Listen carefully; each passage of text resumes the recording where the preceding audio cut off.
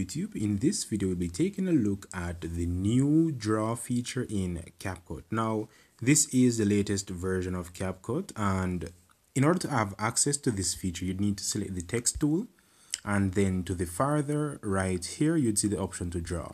Now, upon selecting the draw tool, it will present you with pencils and erasers and basically different strokes which you could follow. So what this will do is it will allow you to use handwritten text whenever you're working with CapCut. So if you wanted to customize your edits, it would allow you to do just that. And as you can see here, we have a variety of options or brush strokes to choose from.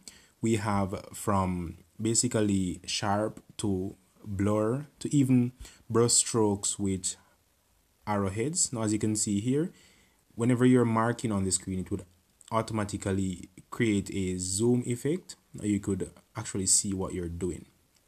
So upon creating this effect, now as you can see here, if we should tap on the check mark, it will automatically pop up the option to add graphs.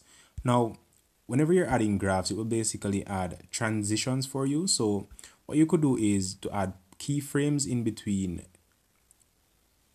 the clip. So let me add a few keyframes. So you can add keyframes to actually add some animation to this. So let me select graph, and you could use ease in graph, ease in tool, and just select a variety of options to basically make your animation pop. Now, this is quite useful because, as you know, sometimes you might need to add your own highlights to an edit, and you would definitely utilize this option here. Let me get rid of that. The draw option is especially useful whenever you are trying to highlight specific parts of your video which you are editing, because as you know, the stickers sometimes they aren't efficient enough. And let's give that a few seconds to load. And you could change the size of the brush, you could change the hardness and the opacity.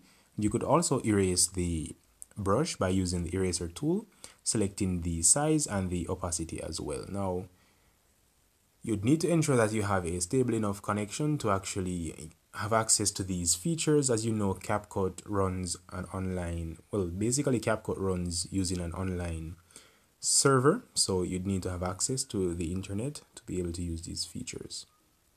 But that is basically the draw tool in a nutshell. It is fairly new and it is a unique tool. You could test it out, test out the different brushes, the different textures that are provided there for you, and let me know what you think in the comments. So this is just a synopsis or an overview of the draw tool. You can access it by clicking on the text tool in CapCut and access draw and add your own custom animations and effects to this. So thank you for watching. Hacker 007 out.